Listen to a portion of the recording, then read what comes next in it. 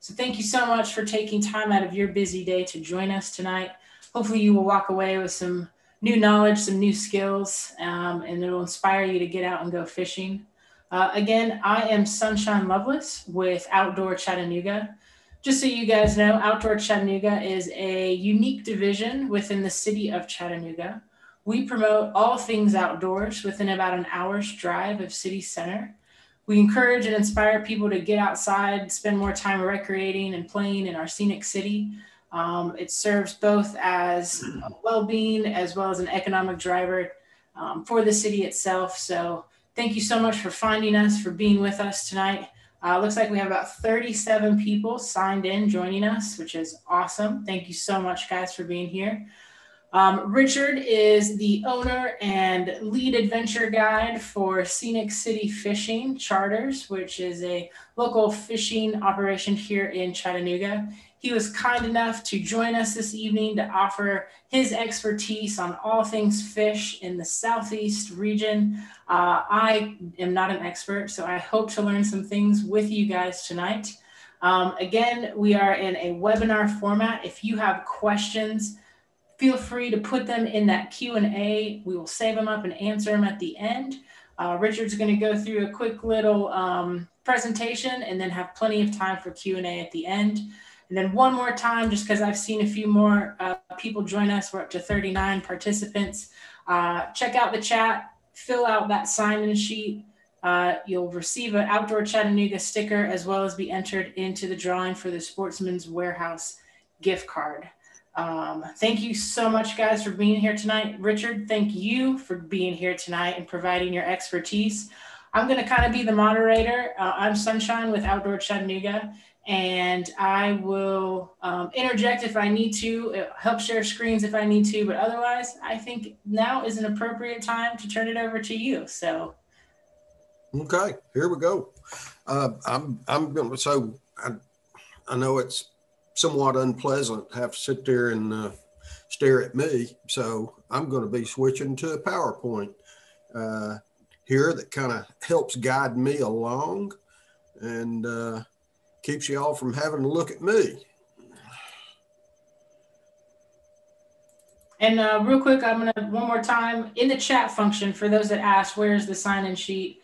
If you hover your screen over the video, it should pull up a little menu bar at the bottom. There is a chat. Click on that. It'll open up kind of how we've been communicating leading up to the workshop. And then a Q&A, which is where you can enter your questions specifically for Richard tonight. All right, Richard, take it away. Sunshine's already given you the rundown. I'm going to show you this slide again a little bit later, but in the meantime, for right now, if anybody wants to make note of our contact information, you feel free. And just so you know, that email address, I get tons of calls and tons of email questions, people just asking about fishing and guidance. And so obviously we like to book clients for fishing trips, but I am always happy to help anybody I can, anytime you want, if you have fishing questions. So don't hesitate to contact me. I also want to thank Sportsman's Warehouse for helping us out tonight by donating a couple of $25 gift cards that somebody at the end of this presentation is going to have the opportunity to win. And without further ado, we'll start walking through here. Quick overview of what we're going to cover here. We're going to go over the major species of fish here that people fish for. There's 4 or 5 main ones. We got a lot of species in Tennessee River, but there's 4 or 5 that the majority of people fish for. We'll give you a quick overview of some local places that you can fish. This is primarily for people who may not have a boat and need to know where they can go bank fishing or fish from shore, whether you've got a boat or not. I want to spend the most of tonight on a question and answer session. I don't want to sit here and lecture at you. You know, I don't think you want that either. So we're going to want to know what you want to know by putting those questions into the chat option that Sunshine was telling you about. But before we get there, I want to know more about who's out there. So Sunshine is going to put up 4 quick survey questions that we want each of you to answer. And that's going to give me a better idea of who's out there. So Sunshine, you go ahead with those survey questions if you like. Yeah, absolutely. All right, guys, you should see this pop up on your screen. You feel free to pick the answer that best suits you. So the first polling question we have tonight is, what is your favorite species to fish for? We'll leave that up for a few seconds. Getting a lot of people voting. I love it. We're up to about 79%, 81% have voted. Do you have a guess, Richard, what you think the answer is going to be? God, that's a hard question. What do you find people just based upon, you know, what we're going to talk about here, I'm going to say bass fishing. But I think crappie is going to rank real high, and depending upon the level of the crowd we got out there, bluegill might be in there as well. All right. Looks like somebody entered their own since it wasn't on the list, but I've got about 91% voted. We've kept this up for a minute, so I'm going to end the poll and share the results. Your guess was right. We had 37% prefer largemouth bass, 10% smallmouth bass, 20% crappie. Again, I'm not the fishing expert, guys. That's all up to Richard. We have 15% with catfish, 5% bluegill, and 15% other. It looks like a few people entered in the chat. One person said trout, and another said they like to catch anything. And it looks like somebody didn't see the poll pop up. Audrey, hopefully we can make that work for you in the next one, okay? It should just pop up right on your screen. Hopefully if you're on mobile, that might be a little difficult, but on desktop, you should be able to see it. All right, let's go to the next poll question. Where do you primarily fish from, a boat or from the bank? Here comes the poll. All right, you guys should be able to see that on your screen now. Lots of votes coming through. You guys are much faster on this one. All right, Richard, we got about 93% voted. I have mostly from the bank. I'm going to end this and share it.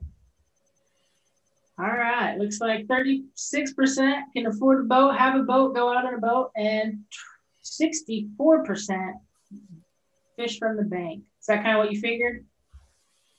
I really had no idea on this one, and but I'm not surprised by it, because that's probably one of the most common questions I get from people is, you know, I don't have a boat. I want to know where I can go fishing from the shore. We're going to talk about that here in a little bit. And is either one better than the other? You got a lot more flexibility and options with a boat, but obviously that's just not in the cards for everybody. Yeah. All right, guys, here's our third question tonight. What do you prefer to use as far as lures go? What is your preferred lure? Artificial lure or live cut bait?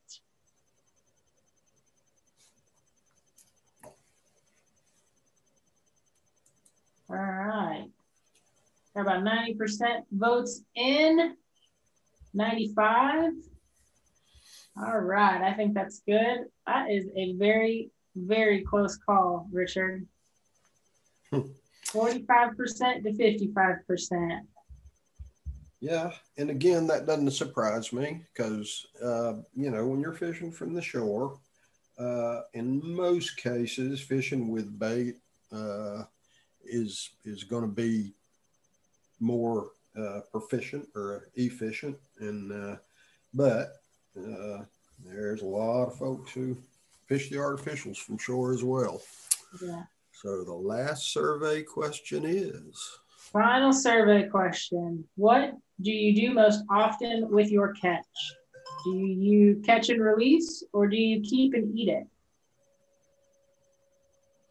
And I love that we have so many people that are attending tonight that actually do fish, so they're able to answer these questions. I wouldn't have been able to tell you what my favorite species of fish is. All right, we got about 93% of the votes in, 95% at 30 seconds. I'm gonna go ahead and end this. Thank you guys so much for participating. This is awesome. We have 70% that catch and release, and only 30% that keep and eat their catch. Yeah, catch and release is getting more and more popular, especially among the bass crowd. So that gives me a great idea of who's out there. It's just going to help me a little bit in where I focus. But again, the real focus is going to be on your questions and answers. But for right now, let's just hit some highlights on the major species. As most people here, majority like to fish for largemouth bass.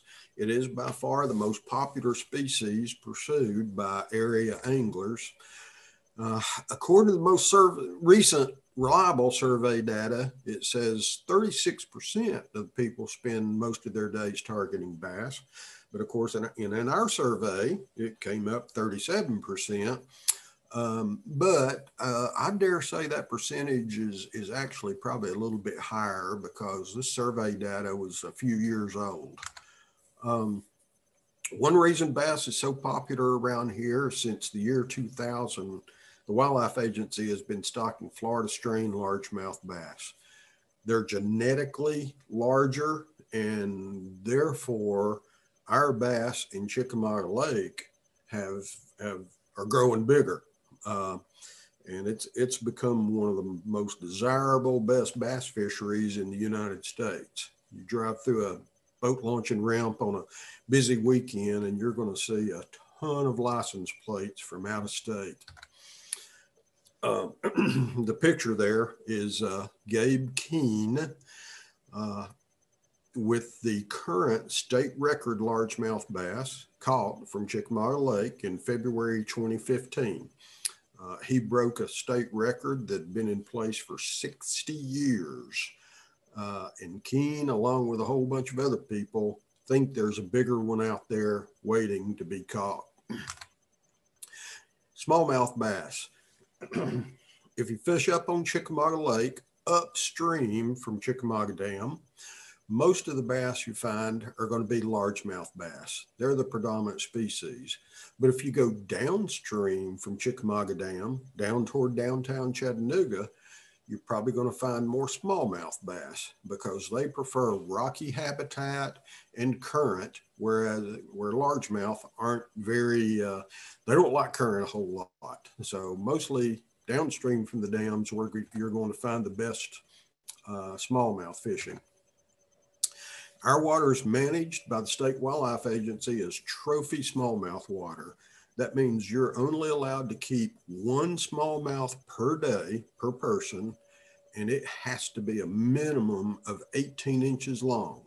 That's going to be about a 3-pound smallmouth. So the bottom line is they're not the greatest reproducers in the world, and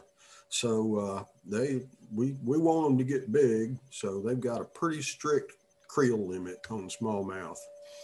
Smallmouth fishing is always best in the cold weather months, which is sort of opposite to the largemouth.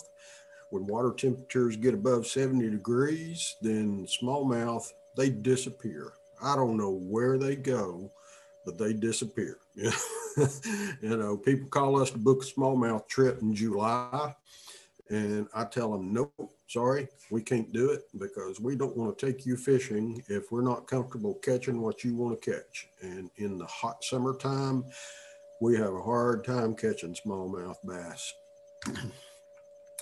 Catfish. This is my bread and butter. That's what I love.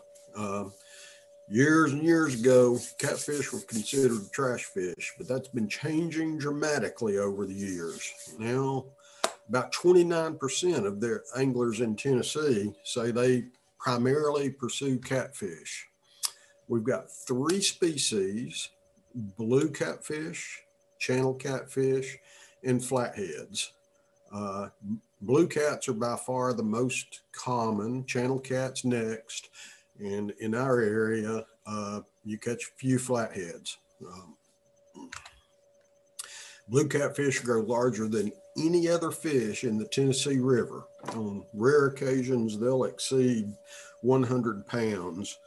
I'm gonna, and I'll show you a picture of one of those later, probably. And that's the reason I like fishing for them so much, because when you get a bite, you never know what size fish you're going to have on the end of the line.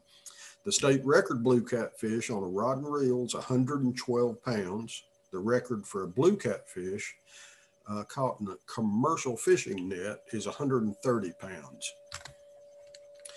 Crappie. I got a couple here I'm going to show you. We have two species of crappie. As far as how they eat, size limits, all that, not much difference. But a lot of people just like to know biologically the difference. It's a white crappie on the left and a black crappie on the right of your screen, that is. Years and years ago, white crappie were predominant in Chickamauga Lake. But as the lake grew older and the habitat changes, now black crappie are the most abundant. 20% of fishing days in Tennessee are people pursuing specifically crappie. Again, that's really variable, and in truth, catfishing and crappie fishing probably run pretty close together. In our area, the size limit, crappie has to be at least 10 inches long. Doesn't matter if it's a white crappie or a black crappie, but it has to be at least 10 inches long for you to keep it. And each angler is allowed to keep 15 per day. And crappie, everybody talked about catch and release. Not too many people catch and release crappie because they're one of the most delectable, the best eating fish we have in our water. Most people that catch keeping size crappie, legal size crappie, they're going to take them home and eat them. Bluegill. I could probably ask, every one of you on here right now, what was the first fish you ever caught? And I'd be willing to bet the overwhelming majority would say bluegill. They're the most prolific, the most common, and the easiest to catch fish in our area. And they don't get big, that one in that picture right there is probably about an average size. But if you're fishing with light tackle, small fishing rods, small lines, they're a lot of fun because pound for pound for their size, they fight hard. These days, relatively few anglers in the grand scheme of things specifically target bluegill. They say about 16% people out there specifically fish for bluegill. Now, one thing about bluegill is you can catch them while you're fishing for other stuff. So just because that's the number targeting them, just about everybody is catching them, whether that's what they're fishing for specifically or not. We've got at least 6 other sunfish species in our water. Red ear sunfish, a lot of people know them as shell crackers, or green sunfish, pumpkin seed. There's several others that a lot of people collectively call them brim or bluegill. But we've actually got at least 7 different species of sunfish, but bluegill's by far the most common. There's no limit on bluegill. You can catch and keep all you want. And that's because they're so prolific, reproduce so well that bottom line, you can catch all you want to clean. There is a 20 fish per day limit on shell crackers, however. That's the red ear sunfish or shell crackers. So it is important to learn the difference. If you're out there catching a bunch sometime, you got to keep up with the number of shell crackers that you're catching. In this picture, this gentleman, in the left of your screen, in his right hand is a bluegill. And in his left hand, or the right of your screen, is a red ear sunfish, also known as a shell cracker. You can see in this one, it's pretty easy to see the difference because you see on that his blue gill plate, which is also called an operculum, he's got a little red line around it, hence the name red ear. So learn how to identify those so you don't happen to catch too many of them. Where to fish? This is what a lot of you are here for. A lot of questions I get from people all the time is, I don't have a boat, where can I go bank fishing? I'm going to tell you the general places that I direct people to more often than not. Harrison Bay State Park. There is lots and lots of access, shoreline access. You can see all the sloughs and bays there around Harrison Bay State Park, which actually extends way up above my little red circle. And that's a great place to fish from the shore. You can find a variety of different habitats and access to the water.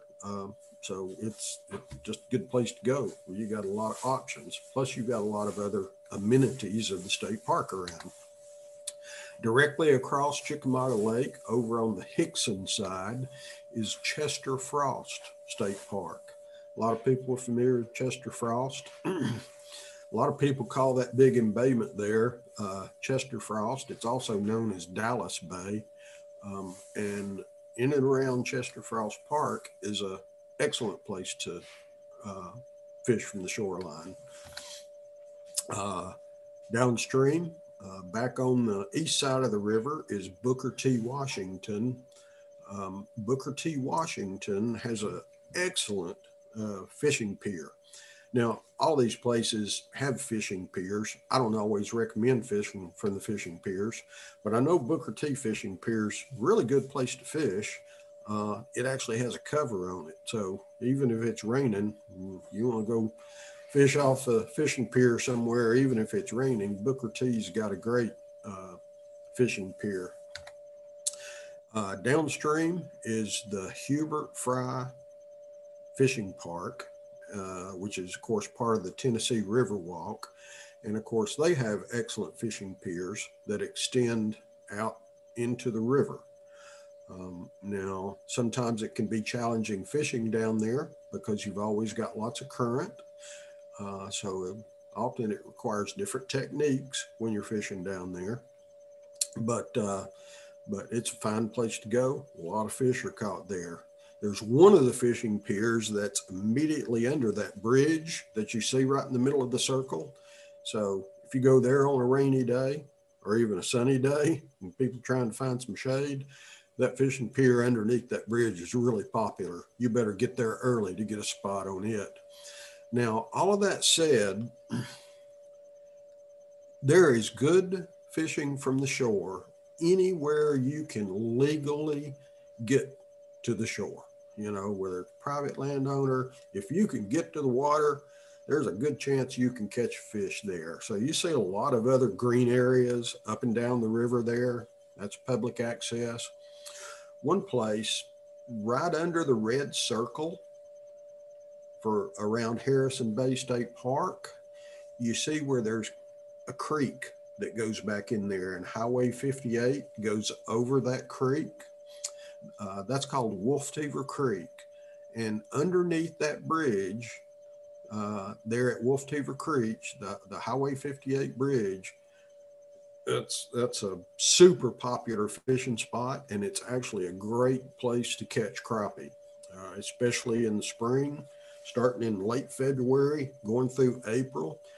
A lot of times crappie are moving off the main part of the lake, and they're wanting to move back into the creek to spawn, and they have to funnel through that underneath that bridge to get there.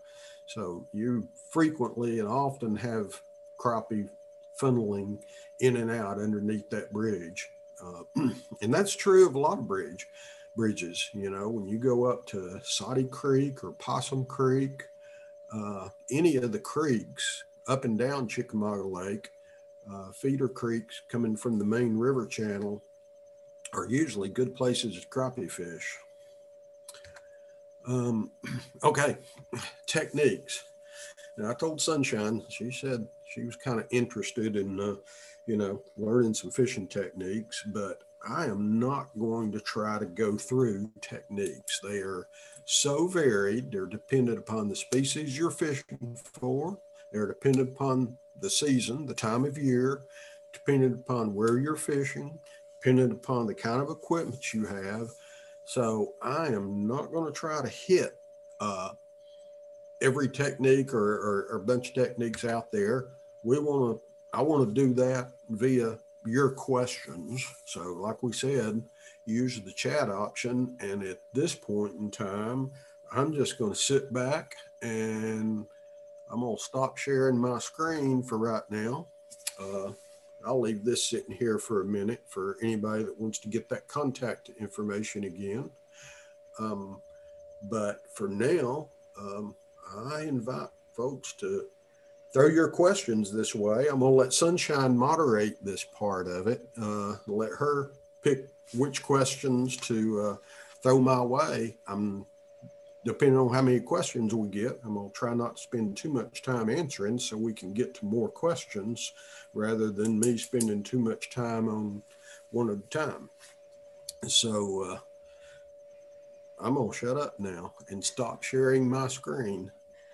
Thank you so much, Richard. That was very informative and great. We really appreciate it. We have had a few more people join, and I just want to put one more reminder in the chat about the sign-in sheet. That is for an opportunity to win the $25 Sportsman's Gift Warehouse gift card at the end of this session. So please take a moment to fill that out. It also helps us track who we are serving, so we can continue to offer free workshops and programs just like this. So thank you guys. We have a few Q&As come through and a few in the chat. I'm going to start with the one in the chat and then move over to the Q&As. What is the best artificial lure to use for, it says Cape, C-A-P-E. I don't know if that's supposed to be crappie or for bass. Yeah. Thanks, Robert did. He fixed it to crappie. So what's the best artificial lure to use for crappie or bass? The best lure is not going to be the same for both of them. Crappie fishing, I'm going to say a small jig head.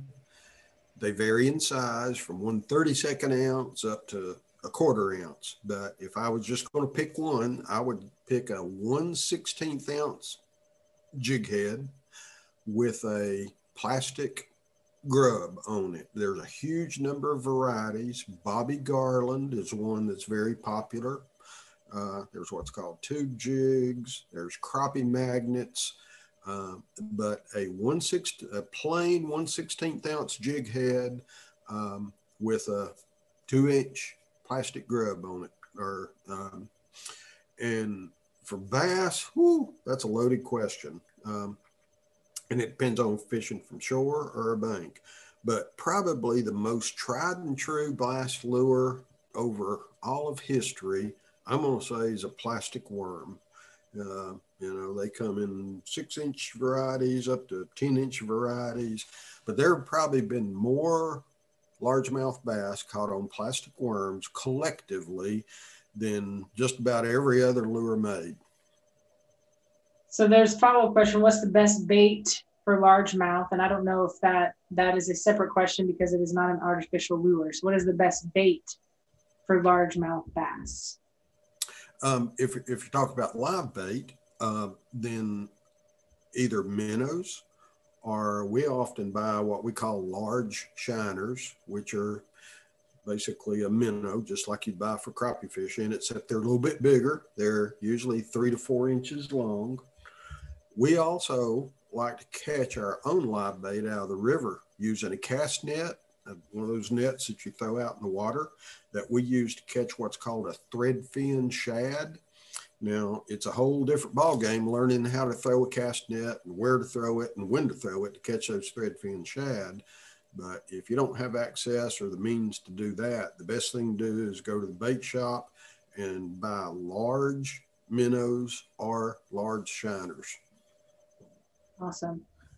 Any good areas for kayak fishing? Recommendations for where to go kayak fishing at? Yeah. Everything I named for bank fishing, you know, Chester Frost Park, that's an extremely popular area because that embayment is often somewhat protected from the wind. A lot of good habitat in there. But Harrison Bay State Park, where I talked about Wolf Teaver Creek, there's a boat launching ramp right there by that bridge. A lot of kayak fishermen put in there. So basically all of those places I named as good bank fishing areas are great kayak areas as well. Yeah, and to follow up with that, because I am a paddler, anywhere state park with boat ramps, anywhere you can find a boat ramp and access to the river or the lake would be a great place to launch a fishing kayak and fish from. So recommendations and opinion on red-eye bass.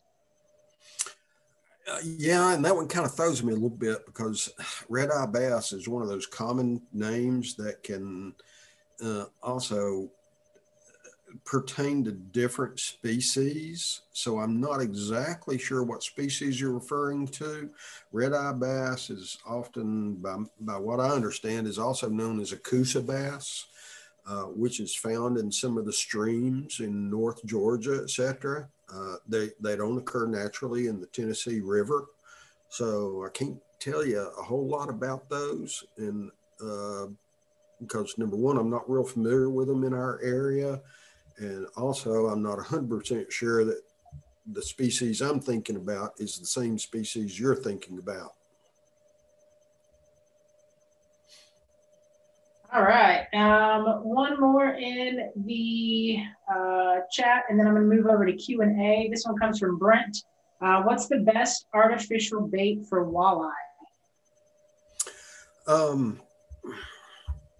I hear anything that looks like a minnow. You know, I mean, walleye like eating minnows. I mean, but a lot of walleye are caught on what's called crankbaits or jerk baits, are on spoons, small, you know, 2.5, 3-inch spoons. Depending upon how you're fishing and the technique, I've caught walleye and sauger on 1/4 ounce hair jigs tipped with a minnow, a tuffy minnow, by casting those 1/4 ounce jigs and bumping them along the bottom. Or if fishing from a boat, sometimes we sit down the tailwaters like below some of the dams and you vertical fish very heavy jigs. You need a heavy jig because you're fishing in the current, and we'll fish what's called a 1-ounce football jig that you can drop straight down as the boat's drifting and bounce it up and down off the bottom, again, tipped with a minnow. And so thanks for that, Richard. Donna followed up with her question about recommendations and opinion on red-eye bass. She followed up and said they are in the Paint Rock River, which I don't know where that is. I am not familiar. So yeah, I can't tell you exactly where it is, but I've heard about it. And, okay. and that kind of confirms my belief that red-eye bass, she's talking about what I know is a coosa bass. And in small streams, I would probably recommend a rooster tail or a Mepps spinner, a 1/4 ounce rooster tail or a Mepps spinner. But I know they'll also hit the same small plastic jigs and grubs that people use for crappie fishing. You know, if you're throwing around fallen treetops in the Paint Rock River, especially. But since I haven't fished for them a whole lot, I'm not going to claim to be an expert, but knowing from the stream fishing I've done, you know, rooster tails are a great lure, or a Mepps spinner, are small jigs. Awesome. Thanks, Richard. Sandy Cole asked, what is happening with the sturgeon?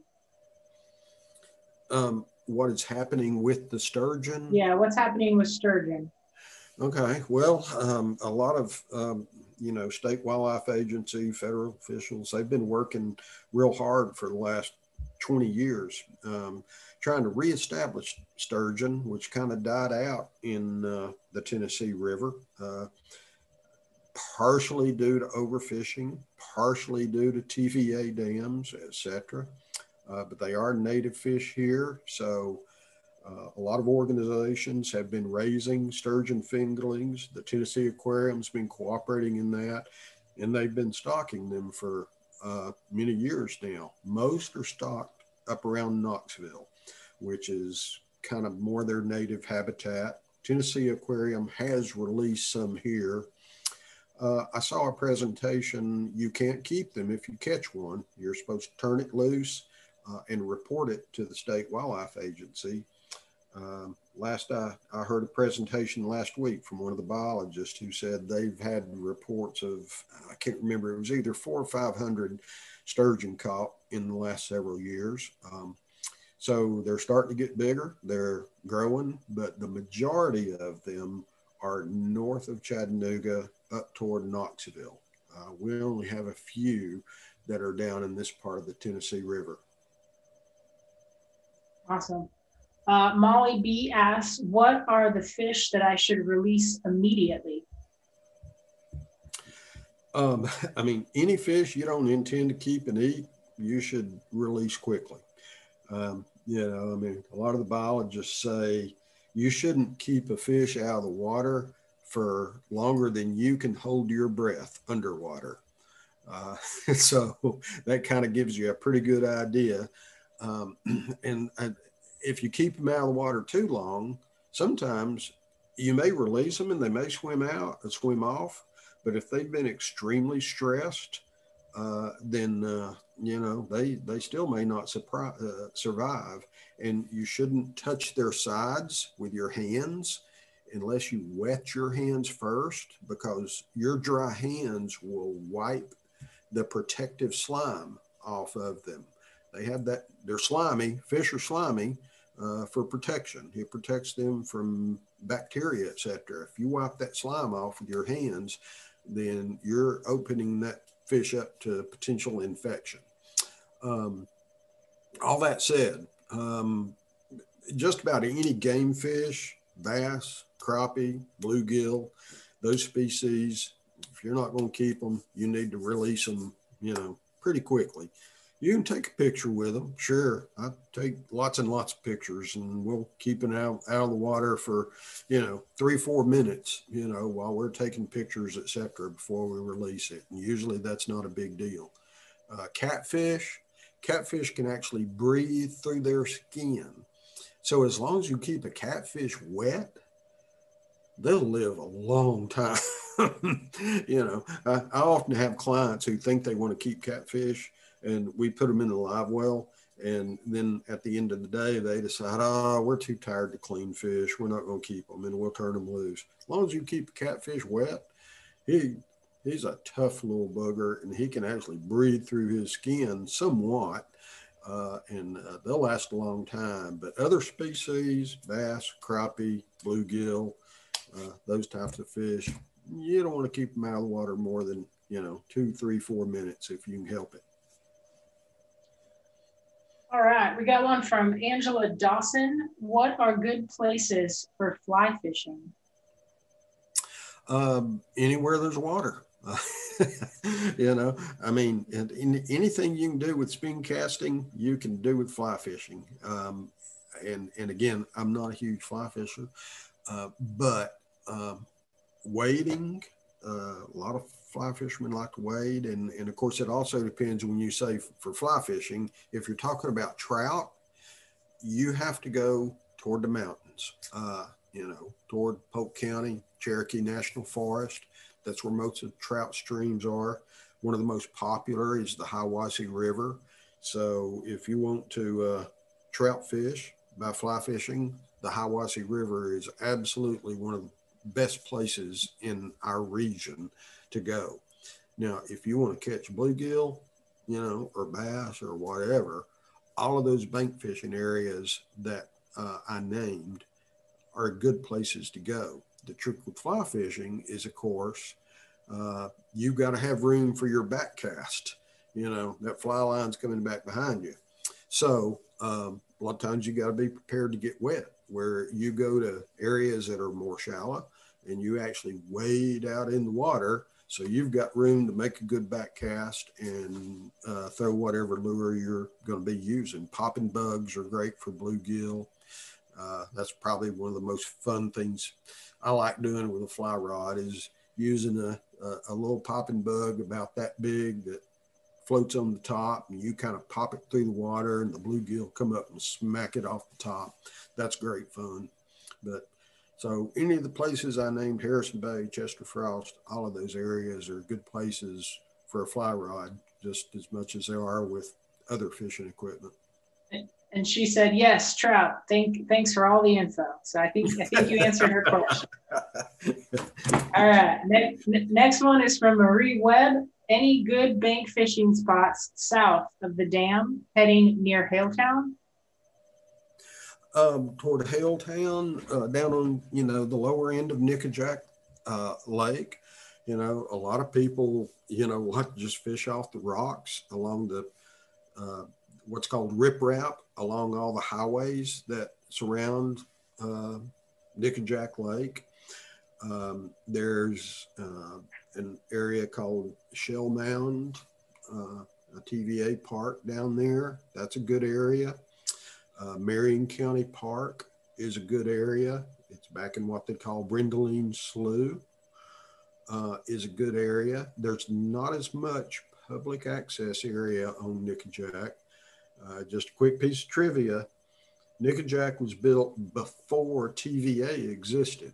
So TVA didn't go buy up a whole bunch of property for public access. Most of the land around Nickajack Lake is privately owned.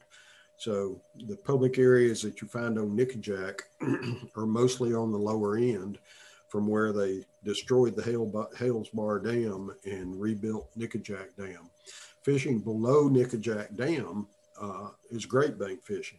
A lot of people catch bluegill, bass, white bass.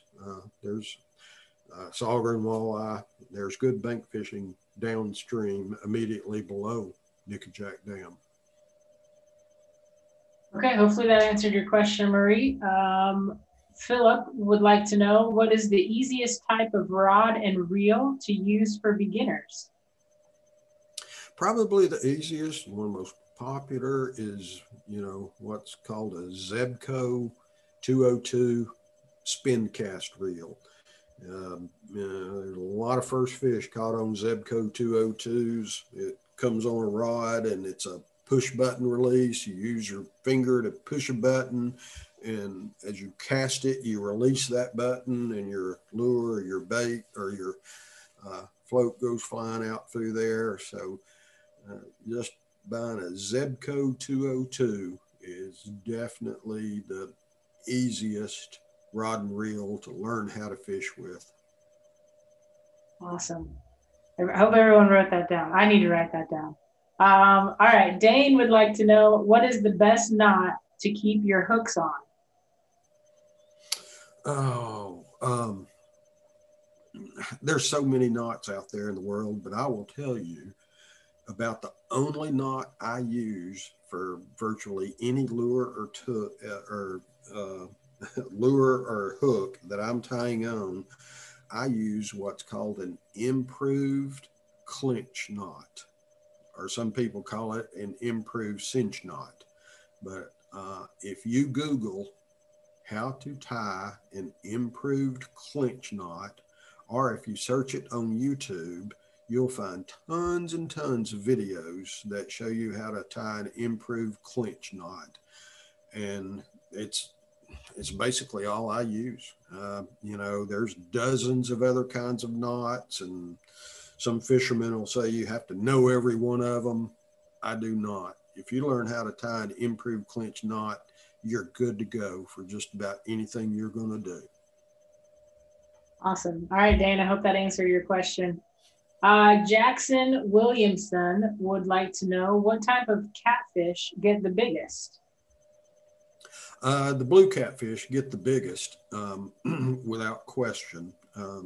Flatheads get big. I can't remember what the state record is on flathead.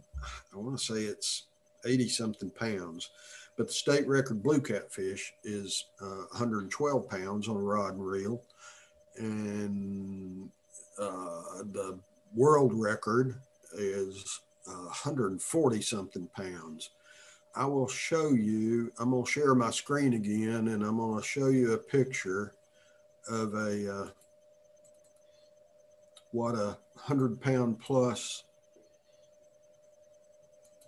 blue catfish looks like, just so you know what kind of fish we're talking about here. And then Jessica would also like to know, what do blue catfish eat? Okay. While you're pulling that picture up, Richard. Let me figure out, I lost my, oh, there's share screen. 140 pounds, that is very large. That's human size. Oh gosh, you still got me set up to share. Oh, there it is. Yes, I do. Okay. That's a blue catfish that weighs around 105 pounds, give or take. Whoa. Catfish, when they get old, they're like people. They're just like me. I don't get any taller, but I get bigger around. And catfish are the same way. As they get old, they may get a little bit longer, but mainly they just get bigger around. So that's 100-pound plus blue catfish. Catfish are what they call opportunistic feeders. They eat anything that comes along, basically. Blue cats mostly eat the fish, and we fish mostly with cut bait. Sometimes we fish with live bait, but they sit in places in the river and they just wait on stuff to come floating downstream. A fish that's died or is not real healthy or whatever, or invertebrates that live on the bottom. They eat mussels, the little clams that live on the side of the river. Sometimes we pull catfish on and you can hit them on the stomach and they sound like a baby rattle because they've got so many of those clams or mussels inside of them. Flatheads are more prone to eat live bait. A lot of bass fishermen catch flathead catfish while they're bass fishing with lures. They're a little bit more aggressive. Again, channel catfish are also very opportunistic. They'll eat dead bait or cut bait, but they'll also hit artificial lures.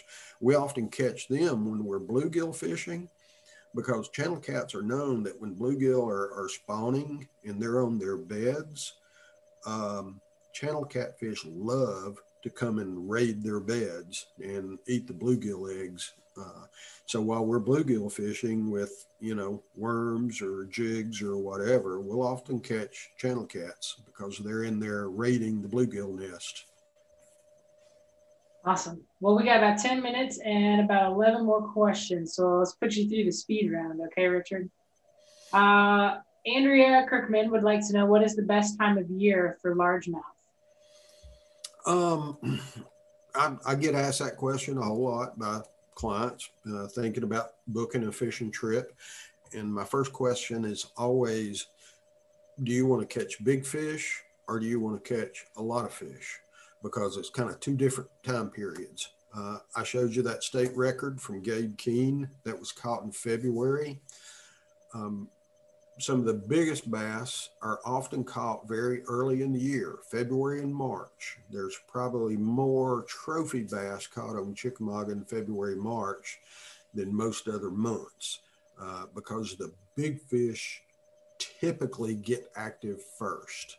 They're kind of the top of the pyramid, the king of the roost or whatever, and they start feeding early. But you're not going to catch a lot of fish in that time of year, usually. You know, you're out there fishing hard, casting a lot, doing a lot of work, just trying to get what we call the big bite.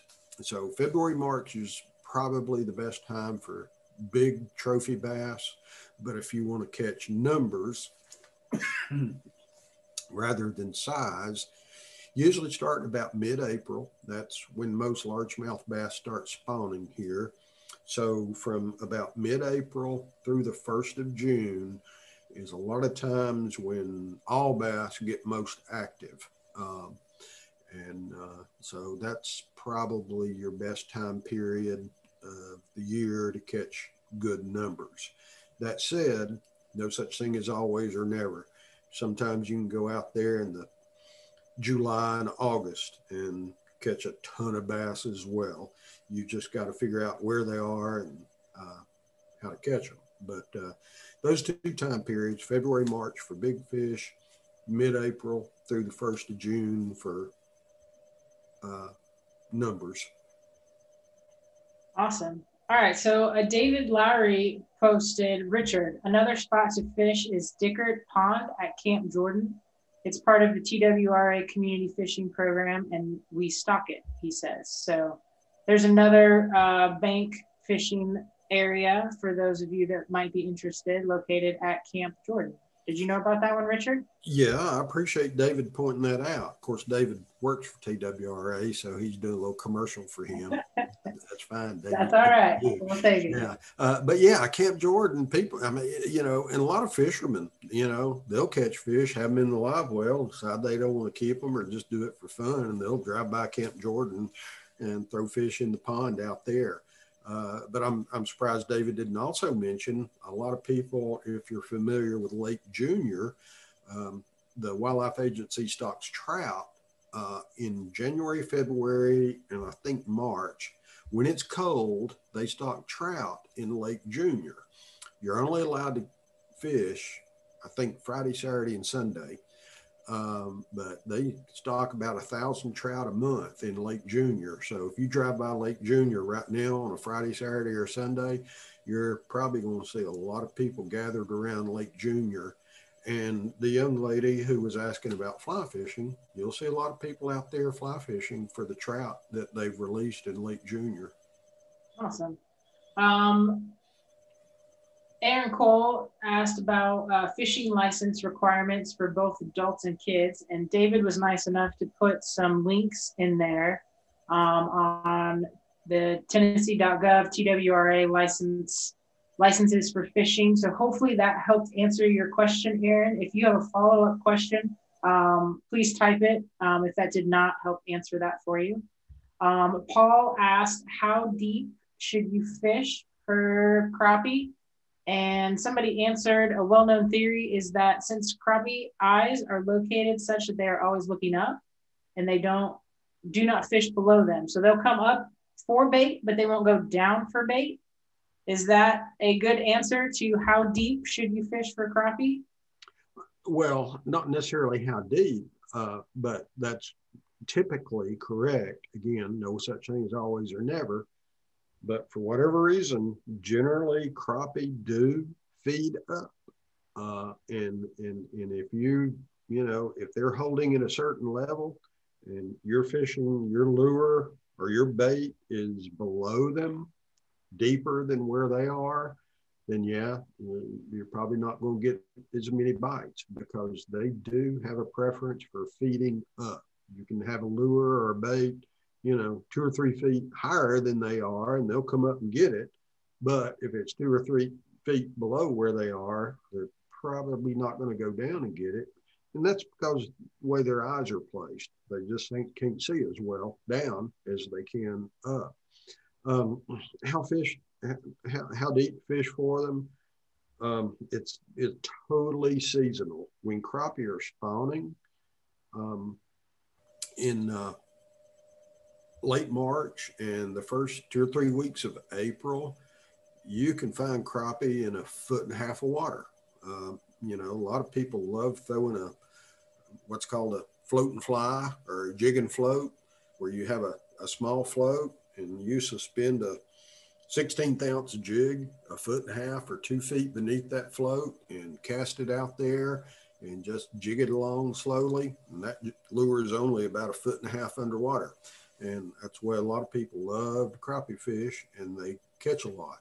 However, if you go out there fishing right now, in wintertime, or in the heat of the summer, you're probably going to catch more crappie by fishing structure that's deep, 15, 20, even 25 feet deep. So there's no such thing as always or never, but when they're spawning, typically in March and the first half of April, you can fish real shallow. You'll still catch some fish deep, but you can catch them shallow.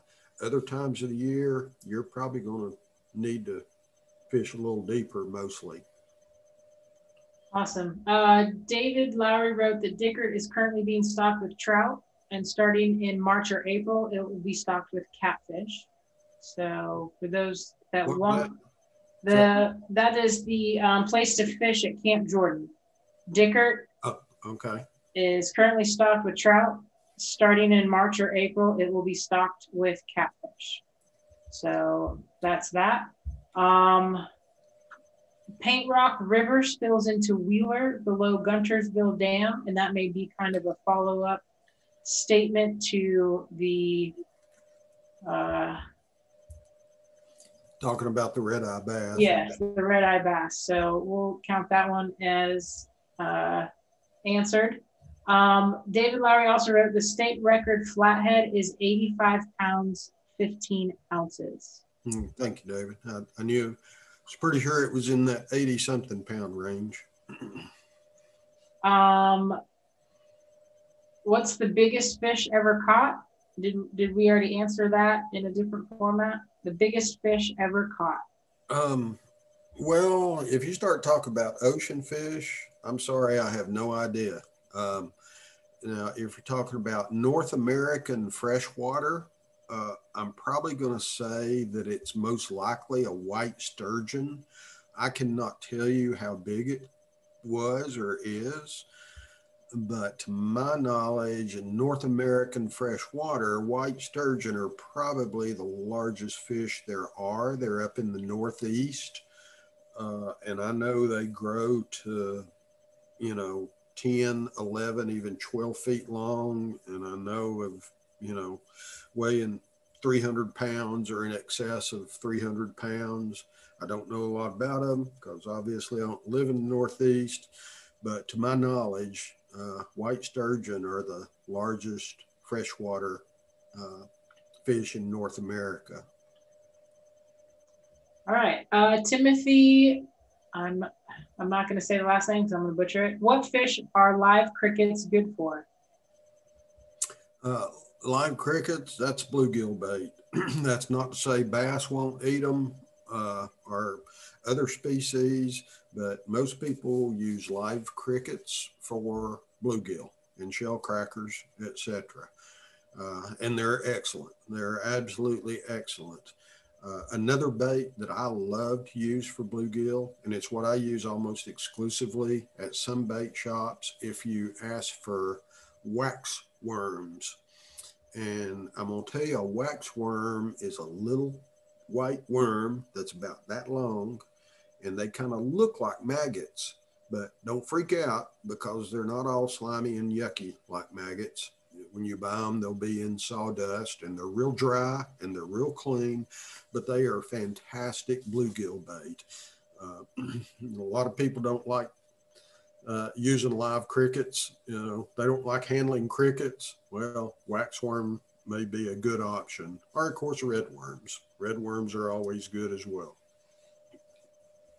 All right, so Mark Swain, they're in Western North Carolina, and they occasionally get to Chattanooga. They would like to know when would be a good time of the year to find stripers below dams, and what artificial would you recommend?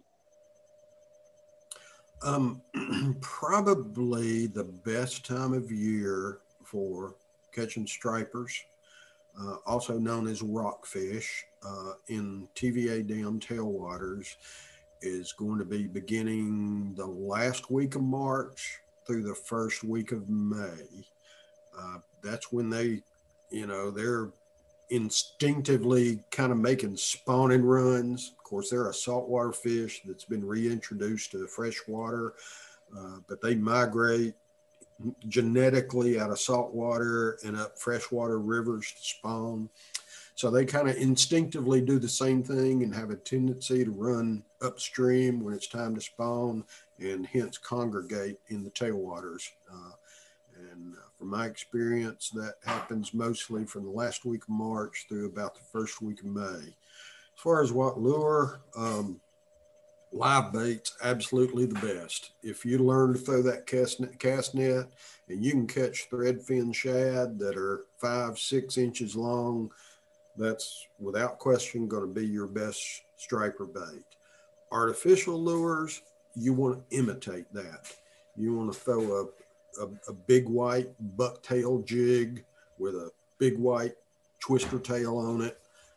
Anything that's going to resemble that 5 or 6 inch threadfin shad.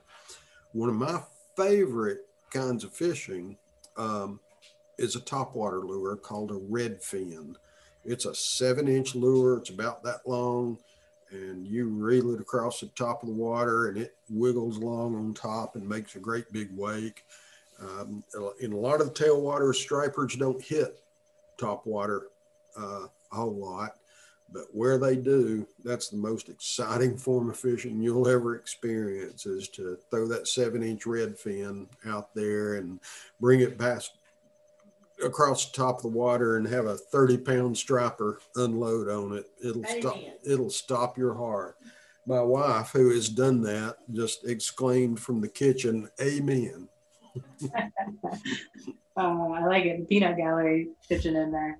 All right, a couple more questions. What are the best Tennessee River areas for white, striped, hybrid bass, and what baits to use? That's pretty much the exact same answer as I just gave for the stripers or the rockfish. Okay. Because they're all in the same family. White bass is a native species, and they're in the same genus, more or less, as rockfish or striped bass. But for the smaller ones, basically you want to size down. You want to fish the same lures the same way, but white bass generally run anywhere from 1 pound up to 3 pounds.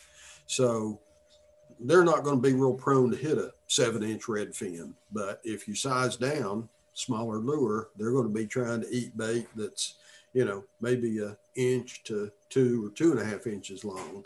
So small white jigs, the rooster tails I talked about, and basically anything that imitates a shad, that's the size that they like to feed on, which for white bass are the hybrids. Hybrids are kind of in between, so just match the hatch. Try to find something that looks like a shad.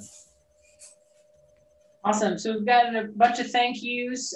This was informative and fun. There's 2 more questions I see. One, any hints for kayak fishing? And then where is the best bait shop to shop at? I know we kind of touched on the kayak fishing earlier, and this may be somebody that joined us a little late. So maybe go for the best bait shop to shop at if you have one, and then follow up with that kayak fishing question one more time. Well, I hate singling anybody out because there's lots of great bait shops in our area. But since I was asked, one of my favorites is Jack's Bait and Tackle. Jack's Bait and Tackle has been here for decades. There's a new one up Highway 58. Jack's is most centrally located if you're going to fish the tailwaters near Chickamauga Dam. They're on Bonnie Oaks Drive, not far from Highway 153. But as you go up Highway 58, there's a new one up there. And I'm sorry, I can't remember their name because I don't frequent it a whole lot. But I know it's up, I think it's just past Central High School, or in the area of Central High School. over on the west side of the river, on the Hickson side, Soddy bait and tackle is very popular, basically in Soddy Daisy. That's the three that really jump out at me right now. And then, of course, you got all the big box stores, but they don't carry a lot of bait, live bait. You know, some of them may have coolers with worms and stuff in them, you know, but as far as buying minnows and that kind of stuff, they don't carry those. But obviously, they have a great selection of lures, etc. And then any hints for kayak fishing? Any hints for kayak fishing? Since I don't do it, no, other than what I talked about is now, you know, just because, I mean, I'm familiar with it, you know, one accessory that I know is very helpful kayak fishing. I do this because my daughter and my son-in-law like to fish out of their kayaks occasionally, is a small anchor that you can pull up with there's a little attachment incher. A lot of times you'll get in an area, and if the wind's blowing, you've constantly got to be paddling, and it's hard to paddle and keep yourself positioned in the wind when you're trying to cast, and then you got to paddle and cast and then paddle. But if you just got that small anchor with you where you can get into an area, just drop your anchor off the back of the boat, and then you can just sit there and fish without worrying about floating around or getting blown around in the wind. Awesome, Richard. Well, we've gone a few minutes over, so, and I see a few people have dropped off. We saw quite a few people staying tuned in with us. So what we can do is we can spin the wheel and see who we want to, or see who is going to win the Sportsman's gift card. And then I have included a link for a survey. Just if you guys have a moment, let us know how we did tonight, what you liked, what you didn't like, what else you'd like to see us offer. Kind of keeps us on our toes and helps us provide engaging, interactive workshops and programs for our community. And in this digital age, we're reaching people across the world right now. So I love that. Thank you guys again so much for attending. Let's see if I can share my screen. I got this cool thing. It's called Wheel of Names, and I've entered everyone's name in here that filled out the sign-in sheet.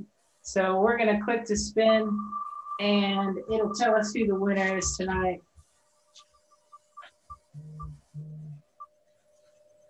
Renaud, I will butcher that last name, but Renaud, you're our winner tonight. Richard, we had two of them to give out though, correct?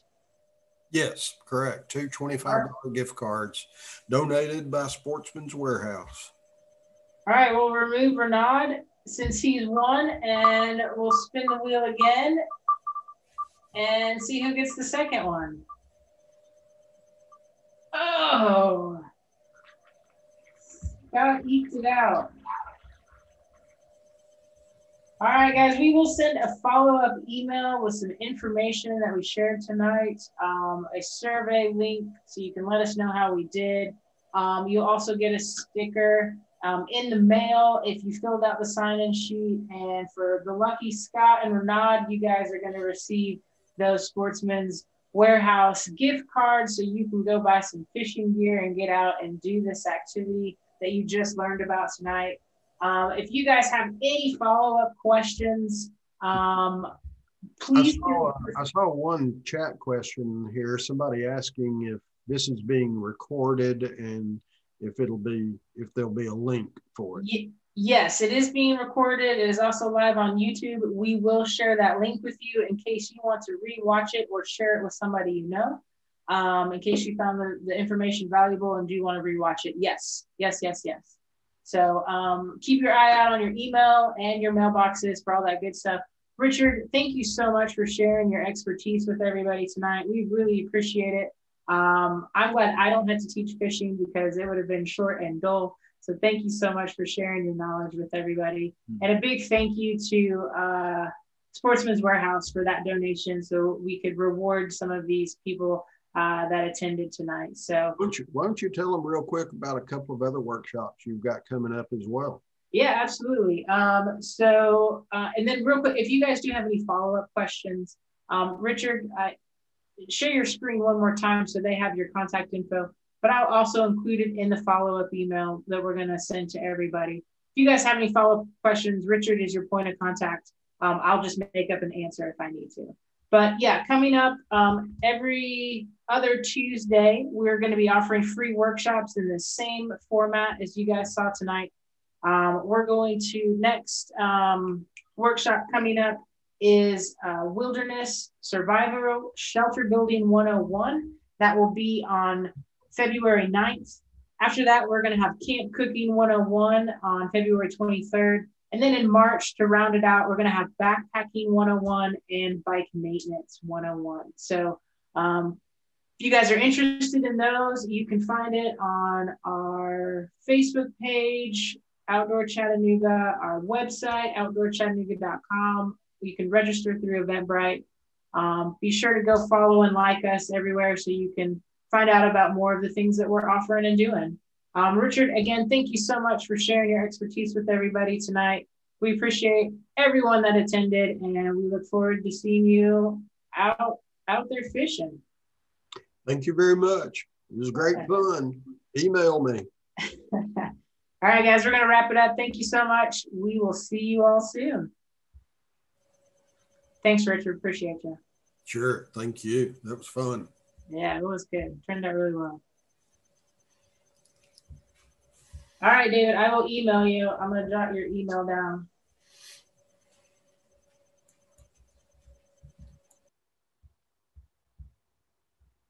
David H. Wow. All right, I'm going to end this, Richard. Thanks again.